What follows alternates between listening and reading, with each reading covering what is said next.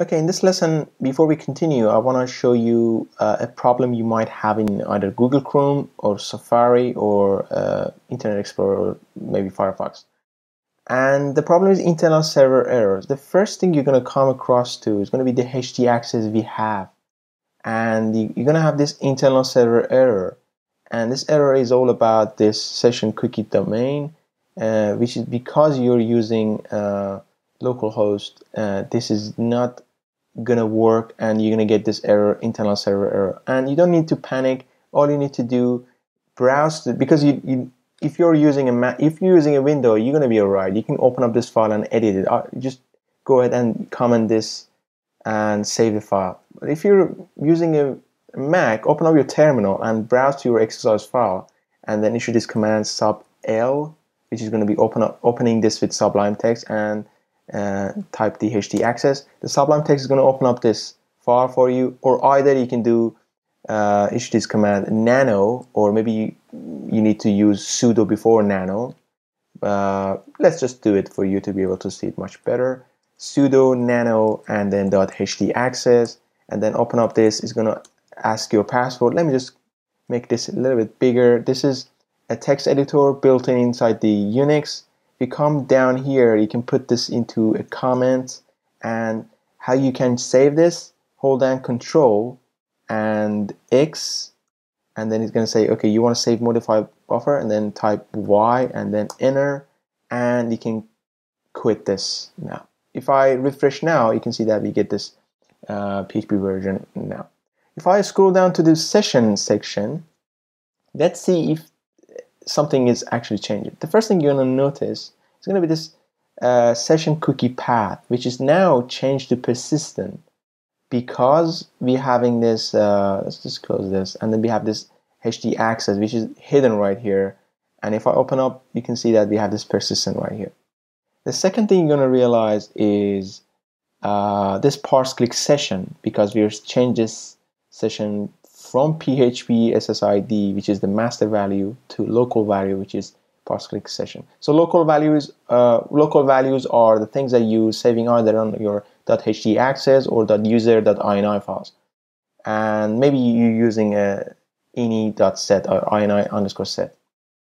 And the thing we're gonna mention again, we have this max life session, and you have this cookie are on already if you haven't set this on, and you could change this max lifetime to 0 again, and you might do it. And other thing I want to show you, session safe path. If you're using a MAMP, VAMP, LAMP, or any of the stacks, this value is not empty because I haven't used MAMP or XAMPP or any of those stack. I installed PHP, MySQL, and Apache, manually.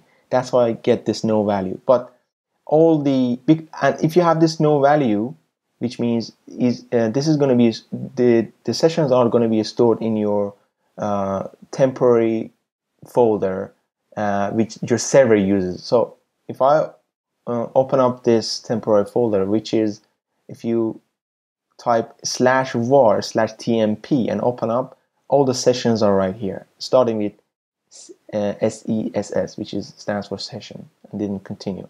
And you cannot open any of this. So if I wanted to open up this with text editor, it's going to give us an administrator. You can go ahead and open. I'm going to show you how in this lesson, but let's just go back to our files. I'm going to show you the files I have. So if I drag this folder number 5 to Sublime Text, I have 3 files, which is going to be a session. Don't panic, I'm going to explain what's going on here. This is just an HTML file with the head, session test, and we have this form. That's the only thing you need to know. We have this form, which is going to be a method post, and action is going to be sent to a file called session_02.php. And then we have this label, enter your first name, and with the input name, first name, and with the submit button. So this file is going to be submitted to session_02.php file. If I open up this file, on the top, before we open up this, before we use this doc.html, before we actually use this HTML. We have this session underscore star, and then we're creating a session variable if form has been submitted. So we check this if this first name is set. Set means if it's not empty and we have the value, and if it's not empty already, this is the second condition. This is not necessary. If you don't want to use it, don't want to use it. But the reason I'm using, because I want to show you if we have, probably gonna have the empty session, and then if we have the empty session, we're gonna set it to my name, Amir or Hassan or anything you want. So we check this name, and if this is valid, we're gonna sanitize it and store it to the super global session variable. If you don't have it, we're going to set it to my name. And then in here, we're just going to say hello and show the first name. If it's set already, we're going to show it here. If not, we're going to echo not known. We don't know this guy.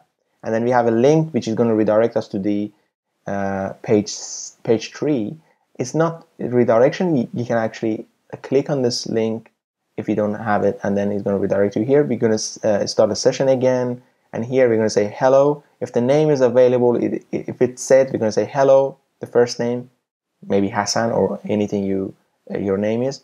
If not, if it's empty or not set, we're going to set it not known. We're going to try all of this. So first thing, we're going to just close all of these and go back to here, exercise file, to our folder called file. So I'm going to open up this session 01. It says enter your first name. I'm just going to type Hassan. There you go. Submit, and it's going to say hello Hassan, and it's going to redirect. It is remembering the session. If I go to the page 3 now, it says hello not known, because we are not, session is destroyed already. We don't have it. So if I go back here, and then if I even go to page number 2 right now, it says okay, not known, but we have to set it before use it in session 01. So let's do it again, Hassan, and then submit. So how do we know where the session is? If you're using a Firefox, if you're using a Chrome, I'm going to show you really quickly in the Firefox, and then go to the Chrome and then show you there. If I go to the Firefox and then preferences, Firefox preferences are really it's like a wild animal. It's always changing. So if you go to the privacy, and then there is a link called remove individual cookies, and you can look for the you might have all of these, but I deleted already. I don't want to make it so complicated. If you have a lot of them, you can just type localhost, and then you might come across to this just one localhost. First thing you're going to realize, we have this parse click session, which is a cookie name.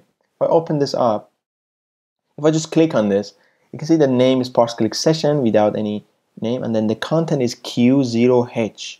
Remember this. And then we have this host localhost, and then path is /persistent, sent for any type of connection and the end of the session. So the cookies are not stable. They are expired at the end of the session.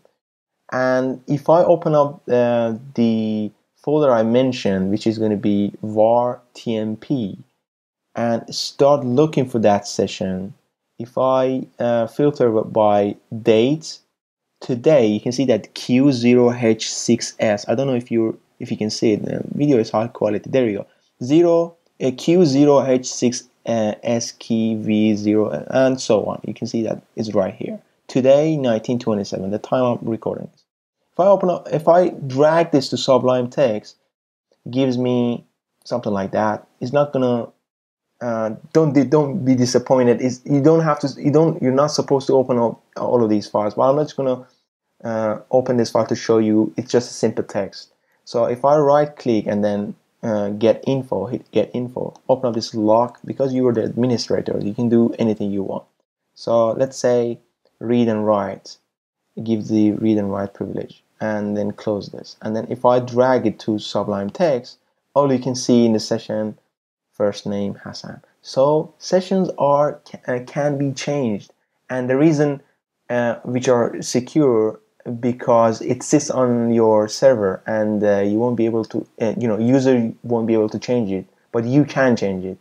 And there are many different ways you can, encrypt your session and prevent session fixations and so on.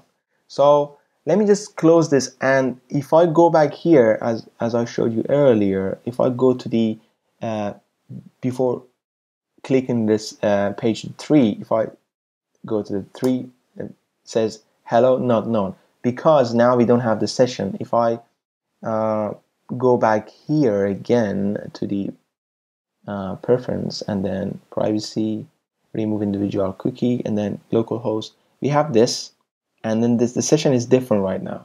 You see, it says TBR6ES. So if I go here, and then there we go, there's another session. So these are not destroyed. These are not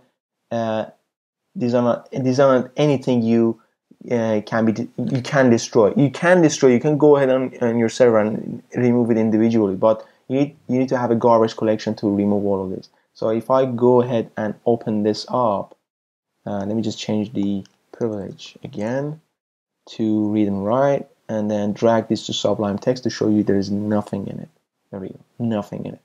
And that's why you get hello not known, because if I open up this file number 3 again, there you go, we start the session again, and that's why the session first name is empty, and we're not submitting any form to this session underscore 03 PHP. That's why you get this not known. So I hope you understand the session right now, and then where they can be saved. So in the next lesson, we're going to continue working on the session persistent sessions. But you already know that if you look at your PHP info and then session section, our session configurations are ready for persistent sessions, and I'm going to show you how to implement them in the next movie.